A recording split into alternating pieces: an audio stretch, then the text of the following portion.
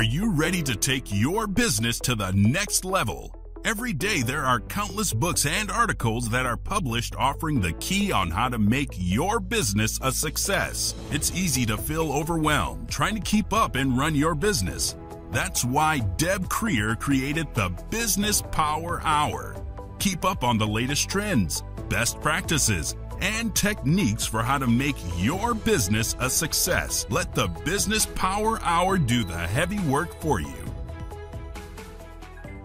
Good morning, good morning. I am Deb Creer, and I am passionate about giving professionals the tools that they need to make themselves and their businesses as successful as possible.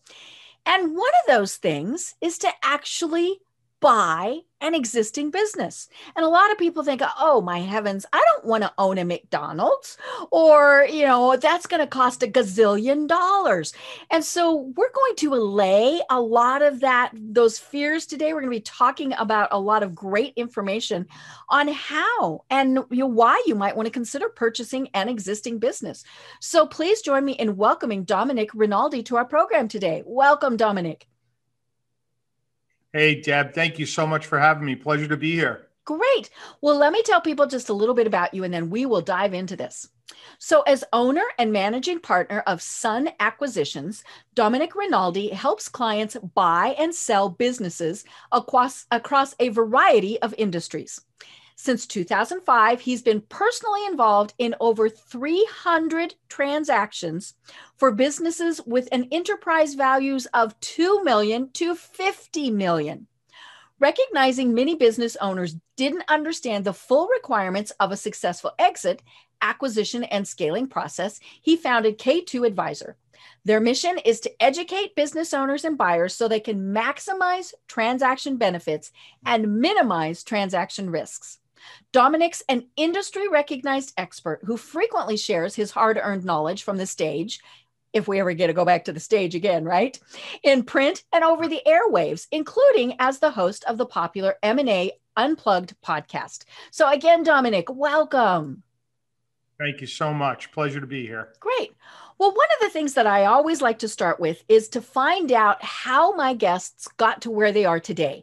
So, what led you to determine that this is your passion in life? Yeah, so I think it really started, Deb, at a very young age. Mm-hmm. I was always very entrepreneurial. Mm-hmm. Even as a young kid, I would work before and after school. I was always hustling and trying to figure out, things that interest me. And I was always tinkering and trying new things. So I think it's always been in me to own my own business.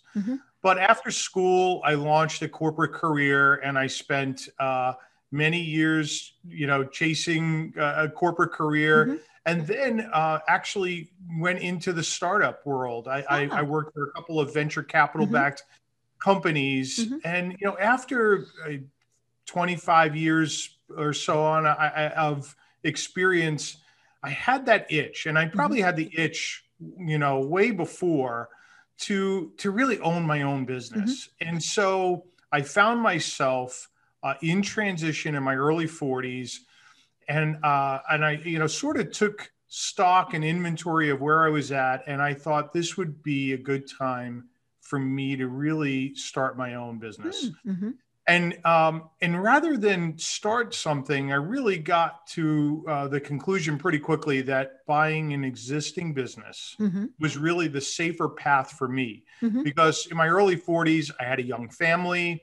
I had college educations ahead of me. I had a mortgage. Yeah, I had I had a lot of obligations. And starting from zero, it's hard. Look, it can be for some people, if you're looking for a side gig or you have a long runway and you don't have to generate income immediately, starting is fine. But, if you're looking to generate some significant income, move the needle, starting a business, buying a business is a much safer path. You're walking into a business that's got existing revenues, cash flows, all the attributes of an ongoing business if it's a good fit for you. And so I went out into the marketplace looking to buy my own business. And in the process, was very frustrated. I wasn't finding what I wanted.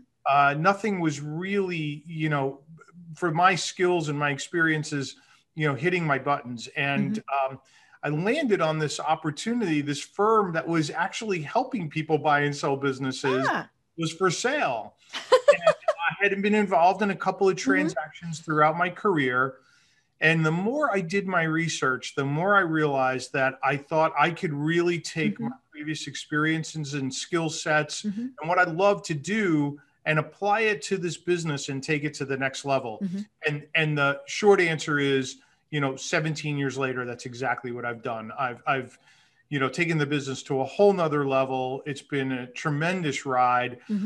And as you know, small business ownership is not for the faint of heart. So there's been lots of bumps along the way, but I set out to create financial and personal freedom through owning my own business. And that's exactly what I've been able to do. I love it. And we probably should explain that M&A is mergers and acquisitions. It's funny, we get to going in the industry jargon and forget that not everybody knows what we're talking about. And I've been through both when I was in the corporate world. Those were always entertaining, especially from the employee's perspective. And so those were always interesting. But it's as you said, it's in many ways when you're buying an existing business, it is much safer because there's a client base, a customer base. There's just all sorts of things that already exist. So you're not having to start from zero. But it's not that you pick up the newspaper and look in the want ads. I don't even know if those still exist. Or, you go online to Craigslist. I think that still exists. Or things. Now, I'm guessing that there probably are businesses that are listed there, but that's not exactly the best way to be doing this. So, and I'm also kind of guessing that because of the pandemic, there may be a lot of people who are thinking, I need to think about going forward a little bit differently. Whether they got furloughed, whether they thought they were going to get furloughed, whether their business completely shut down, whether it's changed so much they don't want to be there. I mean, just all of those uncertainties.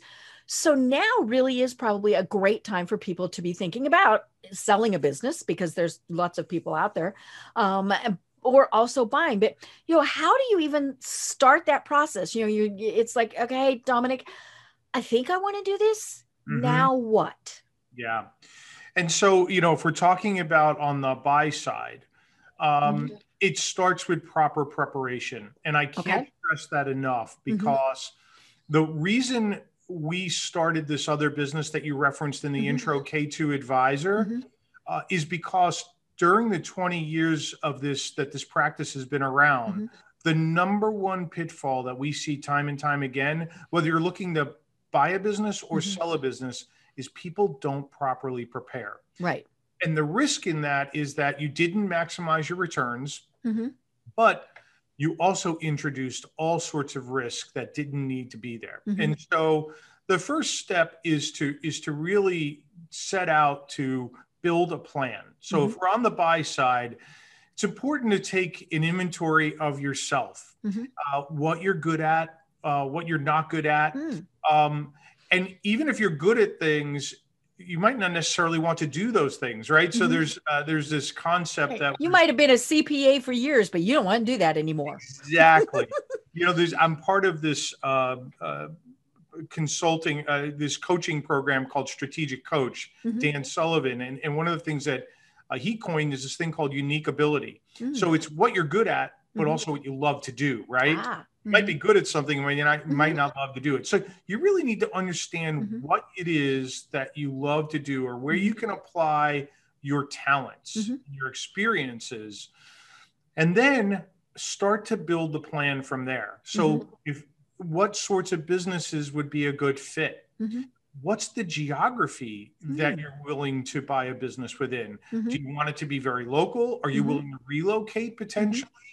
Are you interested in a certain size? Does it have to have certain attributes? Like you want to have a management team because you don't want to be in the operations day in and day out. Union, non-union, real estate, no real estate. So, and the list goes on and on and on. And we help people think through all of these things. So at the end of the day, what they have is a plan. Right. how to go forward into the marketplace. And there's lots of ways to go forward. I mean, you referenced a few, which is these internet sites where you can go and find businesses, but there's lots of other ways to go find businesses. But starting with, you've got a plan, you know what you're looking for, and then you can move forward. Too often, Deb, I see that people launch a search because they need a certain cash flow number. They just narrow in on a certain type of business, and they haven't. That seems profitable, right? Exactly. And or the prospects seem good for that. And they haven't really taken a step back and looked at the bigger issues around how it fits for them long term, because the hope is you're going to take that business to a whole nother level over some period of time, and the business is going to be worth much more than when you first purchased it. Right. Because then you can sell it. Exactly. Or pass it down, to the next generation or whatever it is, or to the employees, whatever it is you decide to do. But you have options if you do it right. Right. And I know a lot of people, I joked about buying McDonald's. I mean, the franchise obviously is an option. You can buy into, and there's, anything and everything that are out there. And I'm guessing some of them are getting pretty inexpensive right now, especially if they've been in, say, the hospitality realm.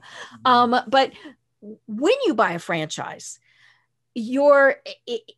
there's lots of other things that you have to consider, and I think a lot of people don't understand that.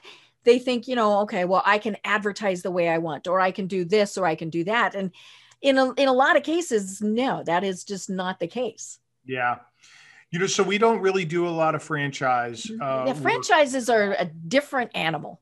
They are a different animal, and they are a good fit for certain people. Right. I kind of consider it the bridge between starting something and buying a business that isn't part of a franchise. Right. When you look at starting something, my knock against starting a business is the statistics are just not good. Right. 50% of all startups fail inside of 3 years. When you get out to 5 years, it's over 75%. Yep.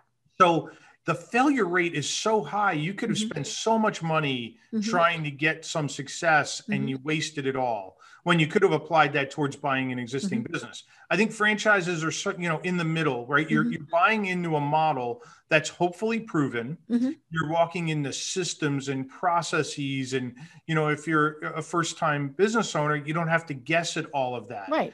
Your marketing is done for you. Your hiring processes are done for you. All of those various things.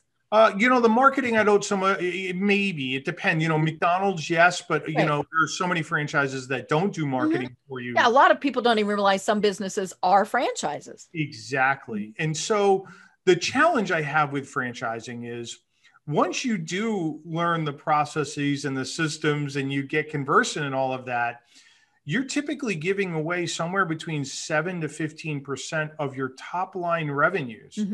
As your fees to the franchise system.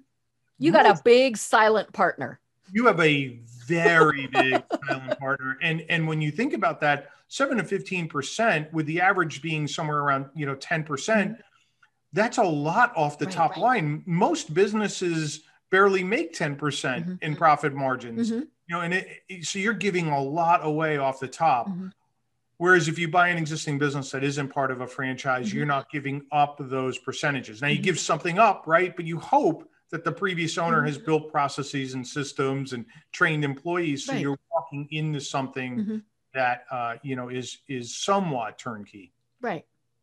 So, why wouldn't I just, see a for sale sign somewhere and go, oh, I think I'm going to go buy that business. Yeah. Why is it that I don't really want to be doing this by myself? Yeah. Well, first off, any business that puts a for sale sign out, you have to be very worried. Right. And here's why. In the world of selling businesses, it's a very confidential process. Unlike real estate, real estate, you put signs out, you want it to be blasted everywhere. There's an MLS. In business sales, there's nothing like that. Right. And there's a reason for it is you don't want anybody to know the business is for sale. You don't want your employees to know. You don't want your clients. You don't want your customers to know because they're going to go, maybe I should go somewhere else. Exactly right. And so there aren't for sale signs out. And so you really have to beat the bushes. Finding the right business, I tell people all the time, is like trying to find a job. And it can take a long time. Right.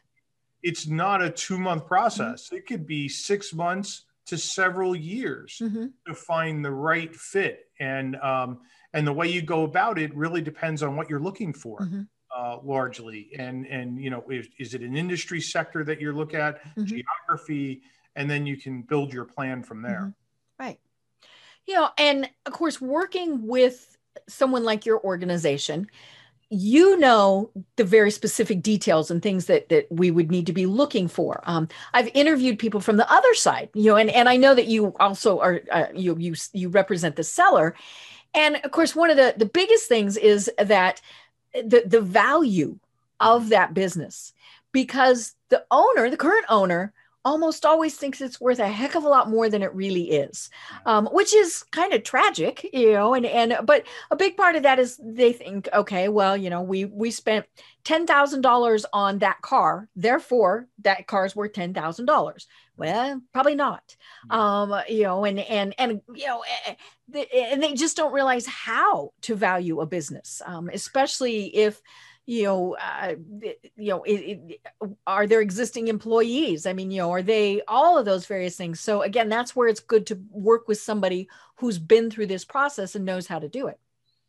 Yeah. And Deb, my cautionary tale here is that you should know the value of your business at all times. It is so critical, because to not know is just flying blind.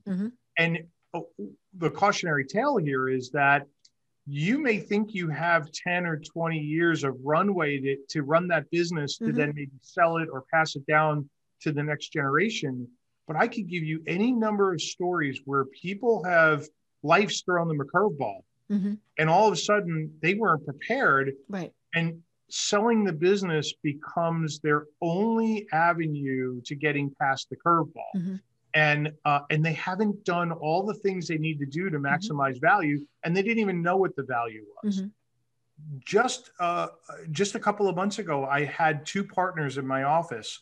They've run the business for 30 years. One partner is ready to retire. The other one is just not ready to go. And they asked us to do a market opinion of value. So if we were taking the business to market, what would the business value be? And we did that exercise for them, and we delivered the results. And they weren't happy. A partner that wanted out of the business was so displeased, right? I mean, he had a number that was 3 times the number we delivered to him. Now, the partner that was staying, he's like, bonus. Yeah, this is a great deal.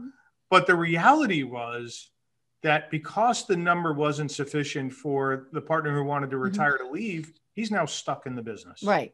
And they either have to grow that business, or that partner that wants to retire just has to live with the lower number. And if they had learned this, even just 10 years ago, they would have had time to do something to either build up the value or recalibrate their expectations. And, when you get hit with that reality, when you're so close to the moment that you want to leave, it's just too late. There's not a lot you can do to move the needle at that point in time. So that, again, is why we started K2 Advisor. We're trying to get ahead of the curveball, help educate people very early on in their business ownership cycle to understand the value, and then get it updated every couple of years. And when we do that, we also give people the things that they can do to move the needle on value. Here are the 7 things that you can improve. And if you move the needle in these 7 areas, without growing the top line revenue at all, you're going to improve the value of your business. Right. That sort of stuff is invaluable for people to understand. Well, and of course, understanding that is just beneficial to the business in general, whether they want to sell it or not. So, maybe part of the, it could be that it's something like, you need to invest in real estate. And so, okay, you do, well, now you're able to expand what you offer. And so that's going to increase your profit margin, all those various things. So yeah, it's not just that you're thinking, well, I have to do this so that I can sell it.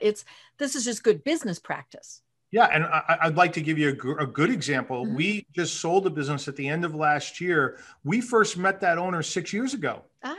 And 6 years ago, we did this exercise for him. And he's like, oh my goodness, this is not enough. I can't sell the business now. We're okay, great. Here's the roadmap. Here are the things you need to do.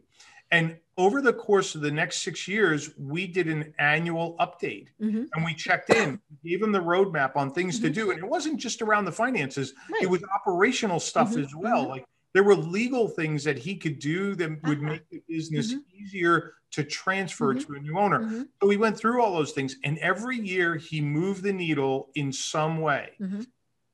Fast forward, 6 years later, he had gotten the business to the number that was good for him. We took it out to market and we got 6 offers on that business. Wow. And he sold that business in record time and he walked away with a really nice deal.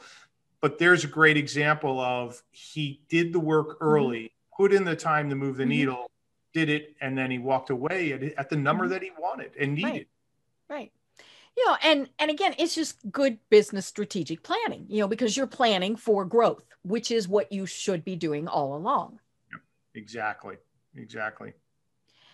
And we hear the sad stories about, somebody passes away and the widower, the children, whoever, they think, okay, this is $1 million business and they get $100,000 or, all of those various things. And of course, the hard part for the, whether it's a tragedy or not, the business owner, I mean, they put so much blood, sweat, and tears into the business that, they want it to be worth that million, that 2 million, that, that whatever.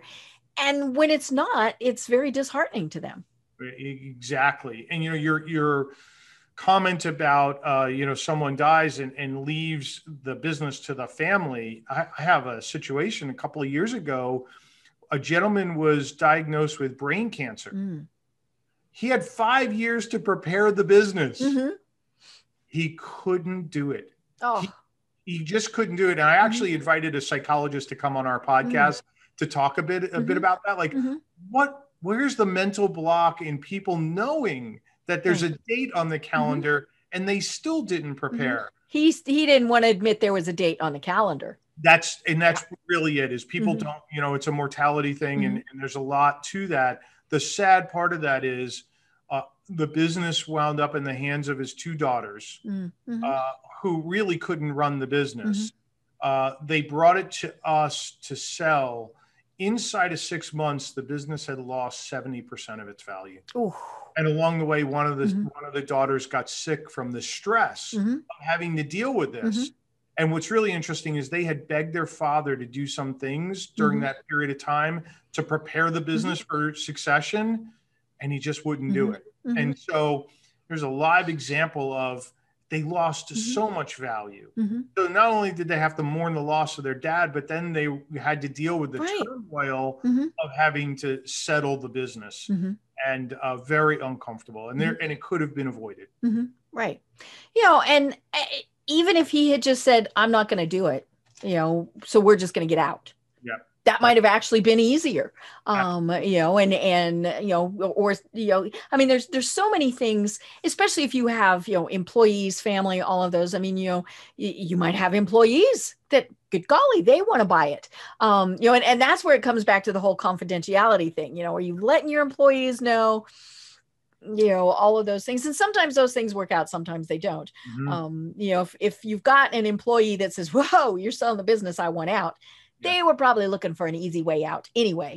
But yeah, it's so interesting, to go through all of these things, but it's, again, it's all about planning and just making sure that you have thought through the process. So what are some other things that you want to be thinking about if you're going to buy? I mean, is there a wrong type of business to buy? There are, yes. And it all comes down to you personally, right? Like I see people sometimes chase a business because of the industry that it's in or the cash flow that it's generating, but it's not a good fit for them. And, and so, an easy example is somebody who's spent their career in distribution, all of a sudden wants to buy a manufacturing business. Well, where's your skill set? Right. What's going to happen when there's a problem on the production line? You lose a key employee. If you don't know anything about that, you've put your entire investment at risk. Right. And so I like to think of this from a risk perspective. You're putting X amount of dollars into this. You're taking a loan out for X. Is that investment in the best hands possible? Your hand. And if you almost remove yourself from being the buyer of that and say, I'm going to be an investor. Right. And I'm going to invest in myself for this business. Would you invest in yourself for that business? And if the answer is no, then you shouldn't do it. Right. And obviously, especially now, there's a lot of businesses that are hurting. And I mean, that's clearly very tragic. And they're hurting for a variety of reasons. I mean, nobody could foresee a pandemic. I mean, you might think, we might have a bad storm. We might have somebody get sick, all these but you don't see that, you're going to shut things down for a year at least. And so for many businesses, holy schmoly, they took off. That's been interesting to see those that pivoted, the key word of 2020, and really embraced all of this. But there unfortunately were a lot of businesses that struggled. And so is it a good idea to buy a struggling business? So it's a great question. And, you very much hit the nail on the head. I mean, this is almost a tale of haves and have-nots. Some businesses have benefited incredibly from the pandemic, and others are really struggling. And so the question of, should you consider a distressed business comes down to, a lot of factors. Again, I can't stress the importance of what's your skill set in that industry. Because it's going to take all of your knowledge and all your skills and all your experience to turn around a distressed business. And so can you apply your talents to that business? The first question to be asking is this downturn a material downturn? And is it likely to be a sustained downturn? Or can you see the light at the end of the tunnel? So you can look at some businesses and say, okay, this business was clearly hit because of COVID, and it's going to come back. The market's there. The industry is good. The clients are still there. The margins are healthy. All of those attributes are in place, and you can see a path to this business recovering. Or is this business in a cyclical downturn or systemic downturn that's likely to go way beyond COVID? Was it Blockbuster Video? Exactly. And the easiest industry to pick on right now is retail. Retail is getting hit very hard. With the Amazons of the world, let alone COVID, right? And so you might be in a long-term downturn here for retail, and it might not be the best place to be putting your dollars. But there are distressed deals that make a lot of sense if you do your homework. It's going to require a lot of diligence. Don't shortcut the diligence. Don't make assumptions that you shouldn't be making. Oh, it's just COVID. No. Exactly. Follow the trail. Hire experts who can help you do models and figure it out, and make sure that exactly what you have, and you have a path to getting healthy. And the last thing I'll mention is never underestimate how much working capital you're going to need, because when you look at one of the top 3 reasons businesses fail, they don't have enough working capital. So make sure you're going to have enough working capital to withstand whatever that downturn is, and maybe even another downturn. Well, one of the things you mentioned was do your homework. How much do they have to disclose? As the seller, like when you buy a house, they have to disclose that, the dishwasher doesn't work, or, they've got termites or whatever. When they're selling a business, do they have to disclose all of that? Yeah. So there's something in the final agreements that the buyer and the seller sign. There's something called reps and warranties and indemnifications. Mm-hmm. These reps and warranties are basically what the owner is representing and warranting in the business to be true and accurate. Like, for example, I own 100% of the company. That's a rep, that's a rep, right? There have not been any lawsuits, and there are no threatened lawsuits. So you're going to have to, the lawyers are going to work on all of those reps and warranties. And fraud is something that survives any period of time. It has no time limit. So if an owner committed fraud by not disclosing material, and that's the key word here, material issues, they could be on the hook for the entire purchase price, for legal fees, for damages, all sorts of stuff, right? And so my word of caution to owners is, if there's something material in the business, disclose it. Right. And disclose it early in the process, because it will only cost you money if the buyer goes down the path really far, because you're going to be spending money on attorneys and accountants as well. Disclose anything that is material to the business very early on. Let the buyer digest it and figure out if they think they can withstand whatever that material issue is. And so, there is liability for an owner not disclosing material issues. That said, due diligence is the realm and the responsibility of the buyer. So the buyer needs to ask for all the proper things, to get all the information that to help them make the right decisions.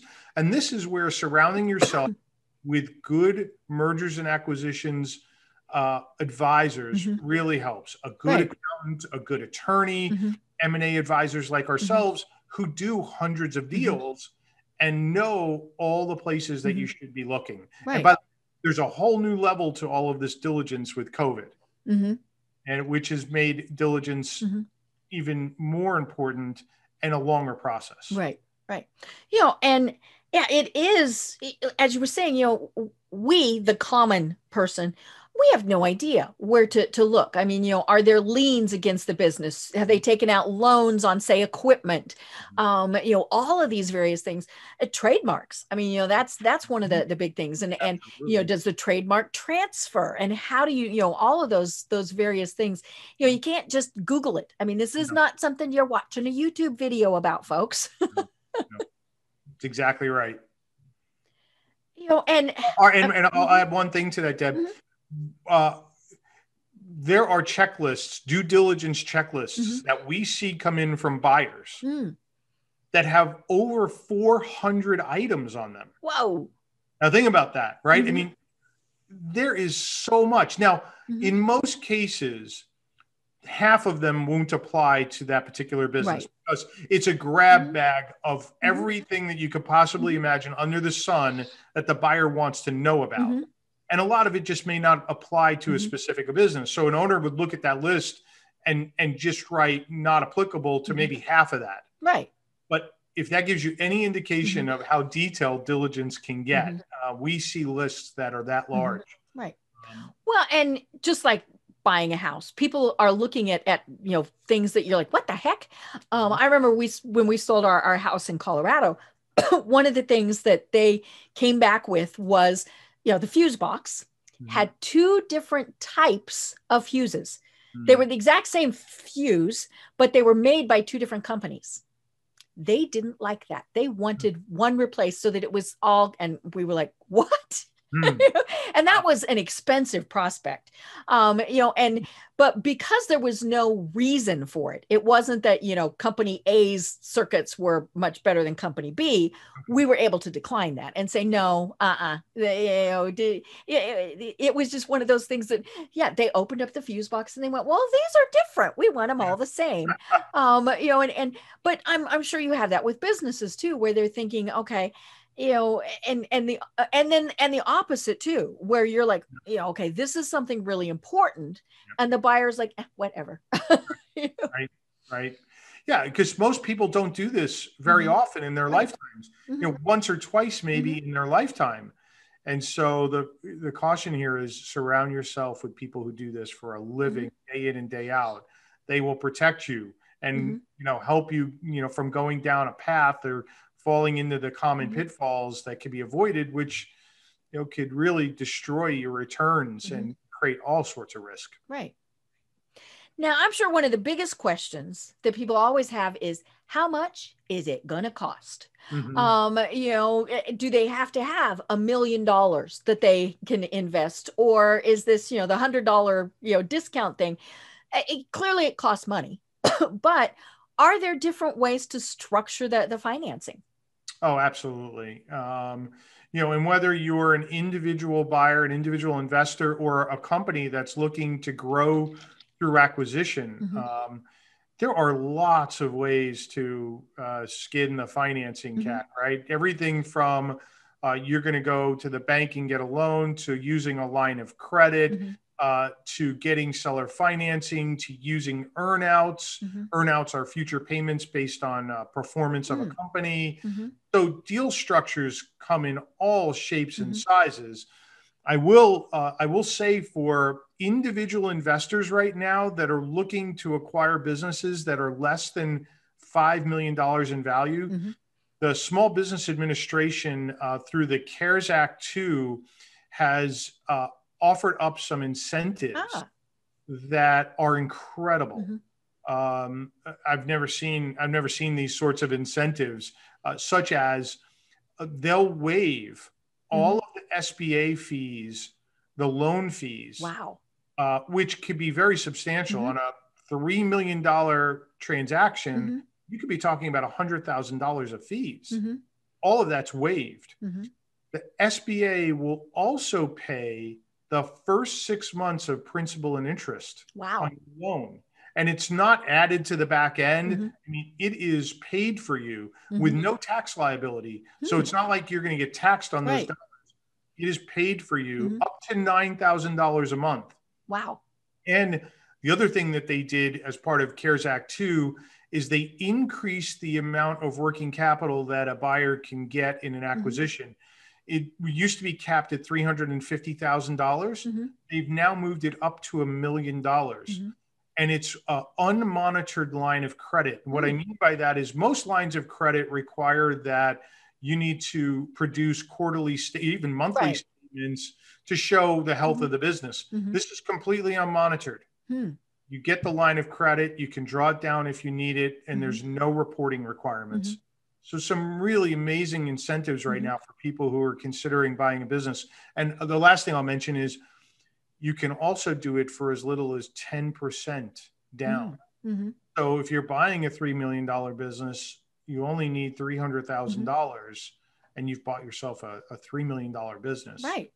And the hope is that a $3 million business is a good ongoing entity, it's making money. And so you can do, it's functioning well already. A $3 million business should be generating a fair amount of income. Even after you pay the monthly debt service, the principal and interest of that loan, you should be generating a fair amount of income after that. Right. Now, are there businesses that people just buy as an investment and then and basically they're self-managing, or is this something where you have to get in and you're there behind a desk, whether it's your home office or you're wherever, or is there kind of a combination? Yeah, it is. And here's the thing that I would say. Small business is hard. Lots of moving parts. Unless you're buying a business with a really talented and experienced management team that has demonstrated in the past under the previous ownership that they can run the business independently, I would be very careful about just making an investment. If you do have that situation, great. You make the investment, you monitor it, you make sure that things are going well. I would probably still advise that you get in there and understand the business in case you need to replace any of the management or something happens. But by and large, when you're talking about businesses under $10 million a purchase price, typically we see that the investors are going to get in there and roll up their sleeves and have some part of that business. Right. So it comes back to that was a passion for them. Yeah. A passion or something that they knew they were going to be really good at. Right. And would enjoy. Yeah. It's funny. I was talking to a guest one time and we've all heard the saying, if you're doing what you love, it's not really work. Yeah. And he hated that saying. He just absolutely hated it. He said, I do what I do because I love what I do outside of here. Yeah. And, and I thought, he's got a point. Yeah. We might do what we do so that we can do what we love. Yeah. And that really was it for him. I don't remember what his business was, but he loved to travel. He loved to, spend time with his family, all of those various things. And his business allowed him to do that. I totally agree with that statement, by the way. The passion debate comes up a lot. And I don't think you could just follow your passion when you're buying a business. I bring it back to what are you good at?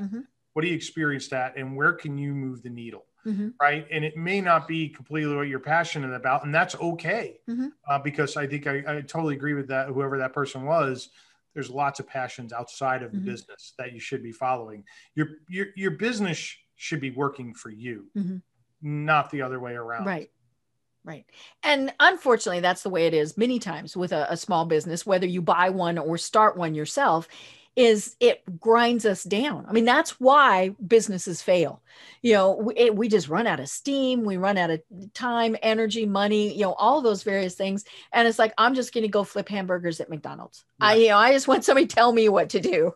Yeah. I'll say, I think maybe it's not number one, but it's top three value creators for a business owner is get yourself out of the business, out of the day-to-day operations of the business. Right. If you can create a self-managing business, you've increased the value of your business without increasing $1 in revenue. You've increased the value of your business. And I promise you, you're going to be a much happier, human being. Right. Yeah. I mean, there are obviously people who love going into the office, working on that business every single day, all those various things. But don't you want a vacation? I mean, all these various things. And if you're on vacation and you're worried the whole time about what's going on, then you've got lots of different problems there. Totally. Absolutely. So, we've been thinking about this. We think we might have the capital. How do we decide that it really is time to pull the trigger on this? Yeah, that is such a personal question, right? I have a saying that you've got to have some cowboy or cowgirl in you to be a business owner. Is really not for the faint of heart. And you have to be okay with risk. So, sitting down and having an honest conversation with yourself, with your family, right? If you have a family or a significant other or a spouse, whoever it is, to make sure that you've got the support of your network and it's really in your heart, because it is not easy. I mean, look, anybody who bought a business in 2019, look what they were faced with. Yeah. I mean, good or bad. Good or bad. That's exactly right. Because you might have all these opportunities and not have the money to right. Maybe you were, say, Zoom.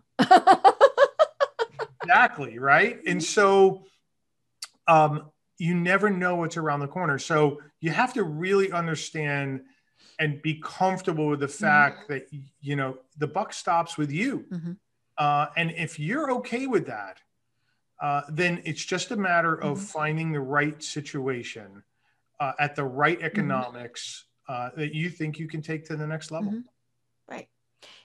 And it we've been saying it over and over again. It is about planning, and how you're going to be doing things and how you do things once you've made that purchase too, and I keep thinking about, when I worked for, in corporate America, and we went through a bunch of mergers. And, those were actually worse than acquisition. And we had one really funny acquisition. I mean, it was one of those things where, so giant insurance company. And this was about the point in time where websites were really taking off. Okay. So I'm dating myself here. But so we had hired a firm and, here, design these websites. They didn't work fast enough. So we bought them. All of a sudden we were their only client.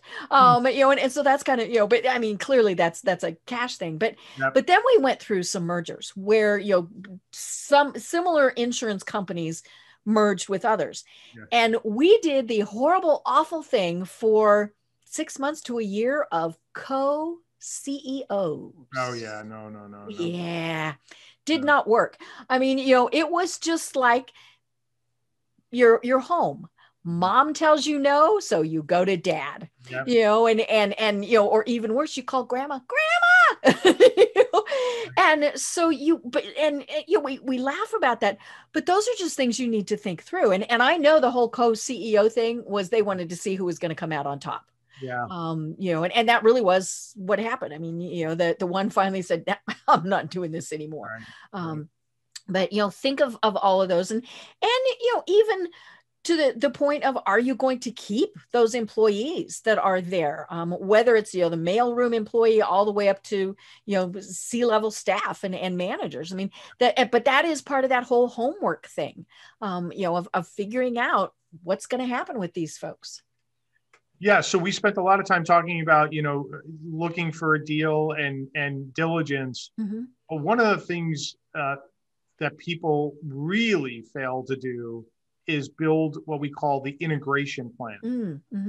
And so whether you're an individual investor again, or you're owner of a business and you're growing through acquisition, the time to be building an integration plan is when you're in diligence. And an integration plan is comprehensive.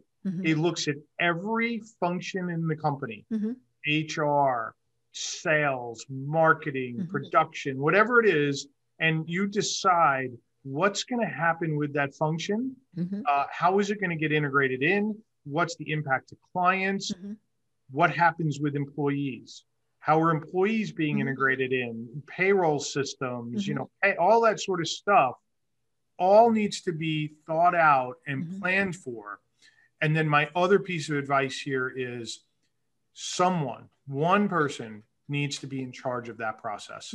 Whether it's you as the acquirer, the individual investor, you're going to own integration, or you're going to hire somebody or pull somebody from the staff to own it.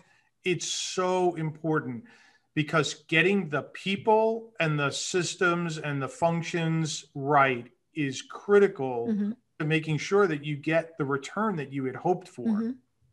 And having a communication plan that underlies all of that is important. And you need to know how you're going to communicate to people, not only what you're going to say, but what the frequency is, what the mediums are. Is it going to be in person? Are you going to do emails? Are you going to do combination? What are you going to do? Have that all laid out, so that you have you've increased your odds of success. Right. When you do consummate the transaction, most people buy the business and then they're at the closing table and they're like, okay, now what do we do? Right. You lost. Let's have a pizza party and let's pull everybody together. No. You need to be thinking that, months in advance so that you have this plan. How soon, I mean, we were talking about the fact that, much of this has to be confidential for a variety of reasons, but is there a point where you can meet with the senior team, the top clients? I mean, all those various things. Yeah. So my advice is you never want to meet with the clients. That's just, that's a third rail as far as transactions go, unless there is some sort of consent that is needed from a client. So there's a contract and it's not assignable under a change of control, and you have to get consent. Outside of that, you never want to go down that path with clients. Right, because you just gave them a big negotiating Oh my God, Place. absolutely. And you gave them runway. And by the way, we might think that the deal is going to close in 2 weeks or a month. Can't tell you how often we've seen a deal that was planned to close next week. And all of a sudden the lawyers found an issue, or an issue popped up, and the closing gets delayed by a month, 2, 3 months. You've now given these clients, this opportunity to think about, well, is this the right thing for us? Should we be looking for another vendor? Yep. What kind of deal are you going to cut me? Exactly. And so now let's talk about employees. This is a sensitive issue. And, I have a lot of people who challenge us on this because they think, I've known these employees forever. They're friends of mine, potentially. Like, they've been to... It might be family. Might be family gatherings. They've been to barbecues, maybe even your kid's wedding, whatever it is, right? And I get that. But here's the flip side of all of that. If you tell employees that the business is for sale or in the process of being sold, naturally people are going to have lots of questions. Right. And they're going to update their resume. Well, let's start with the questions. None of the questions you can really answer for them. Right. Like, who's the buyer?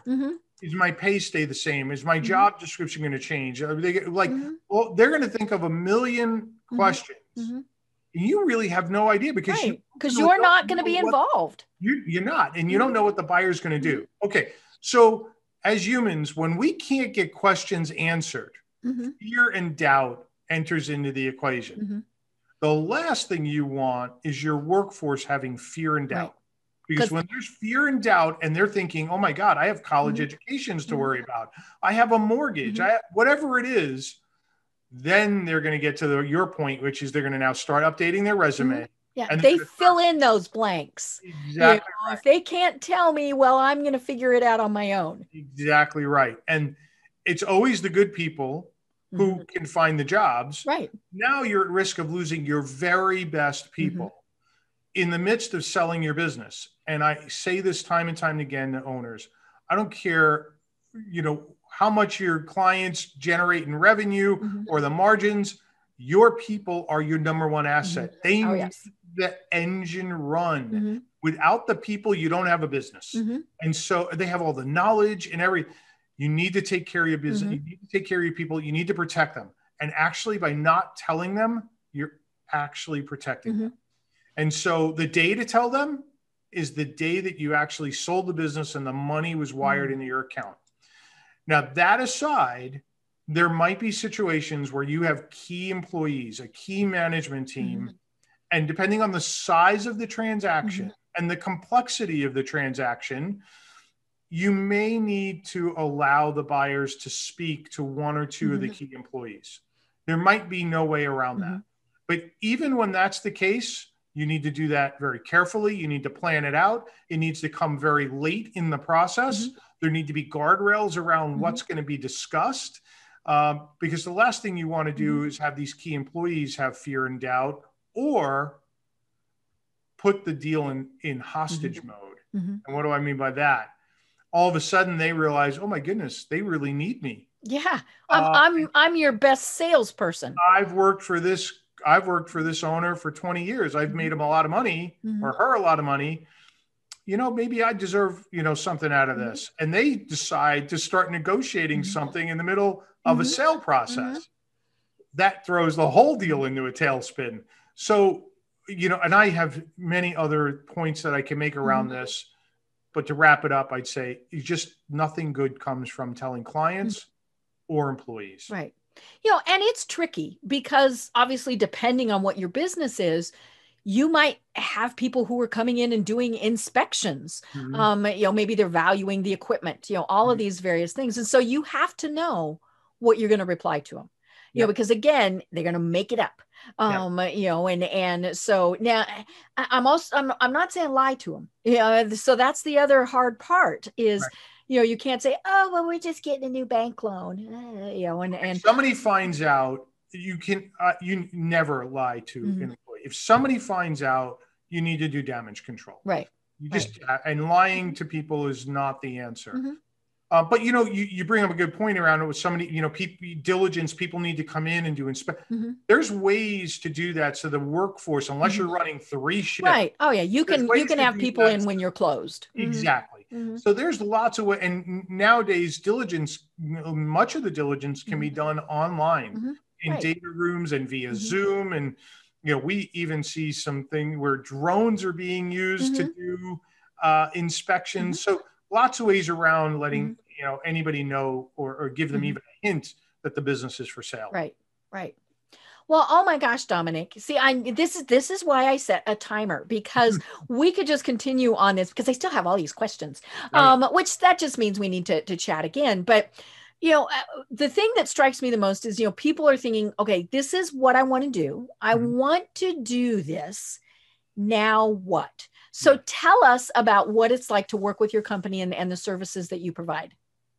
Yeah. So on Sun Acquisitions, if you've done a lot of the prep work and you've decided now's the time to sell or to buy, you can contact us at Sun Acquisitions and we would help you do the transaction. If you're in the early stages and you haven't done the preparation, that's where K2 Advisor can really help you, put your plan in place and decide what the proper next steps are. And I would highly recommend on our K2 Advisor website, we have a bunch of free resources. There are ebooks, lots of things that you can download, a diligence framework. But the 2 things that I would reference are one for owners of businesses and one for buyers of businesses. They're assessments. They're free assessments. They take less than 10 minutes. You can take this assessment. We will email you all the questions and all the answers, and you're going to get a score between 0 and 100. You're going to know how prepared you are to buy a business. And for owners, you're going to know how valuable your business is, and if there are gaps. Now, it's not going to be a number, but we're going to identify gaps that you could address to improve your business. I love it. I love it. Well, and I was mousing about here on your website and I went to the listings section just out of curiosity. And you've got around 10 or so, I didn't count them right now, but I mean, these are very interesting businesses and, it's things, I mean, like things that a lot of times people wouldn't even think about buying, but here's one: full service water and fire damage restoration company. That sounds pretty technical. That's what a friend of mine does. That might be something that he'd be very interested in. So, you never know. And plus, it's like we were saying, there's all these franchises out there. People don't stop to think, okay, what other businesses are available? So maybe that's one of the first things to be thinking about is, okay, if I could do anything, what would I do? Or what is available? And so looking at places like the listing section on your website gives you a good idea of, hey, these are businesses that I could consider. Absolutely. The more research you do, going out and seeing what businesses are for sale can give you ideas, things you'd never, like you said, things you'd never thought of. So you start by casting a wide net and then you narrow it down to the things that really are a good fit for you. Right. And again, COVID is going to affect some of these things. I mean, like here's one that says window treatments, sales and installation. Okay. COVID's going to affect that. You're going to go into people's homes, or businesses or whatever. So, that is right now and probably for a year, that's going to be part of the due diligence. But that's also, if you're safe with that, then you're just providing a level of safety that people are going to like. So, that's not a bad thing. Yep. And interestingly enough, that business took a hit because of COVID, but it's come roaring back. Right. Yeah. Because all these people are looking around going, oh God, this is horrible. Exactly right. That's exactly right. We are spending more money now. All of my clients that are in the home improvement business, businesses, they are doing incredibly well. Unbelievable. Yep. Yeah. I mean, there are definitely businesses that are doing so well. I mean, whether it's a big business like Lowe's or, a small landscaping company that just has one truck, or the blinds installers, all those various things. I mean, it's been amazing how people have accepted this and gone, oh, okay, well, now here's what we're going to do next. Exactly. Exactly. Well, tell people how they find you and how they connect with you, Domenic. I think the easiest thing to do is if you have any interest or questions, or you just don't know where to start, email me. And the way to reach me is Rinaldi, Drinaldi at sunacquisitions.com. Perfect. I love it. I love it. And I found you on LinkedIn. So, that's always a good place to connect. But this was great. So, I look forward to chatting with you again, because I think this is an good ongoing conversation. But until then, do you have any final thoughts for everyone? I'd say, business ownership is a tremendous way to achieve personal and financial freedom. And I've done it myself. And so if you think it's right for you, do your homework, really do your homework, make sure that you've got a plan. And if you need help, we're here to help you. Perfect. I love it. Well, I'm Deb Creer. I've been having a fascinating discussion with Domenic Rinaldi of Sun Acquisitions. And until next time, everyone have a great day. Tune in for our next program for even more trends, best practices, and techniques for how to make your business a success. The Business Power Hour, hosted by Deb Creer, is proud to be part of the C-Suite Network.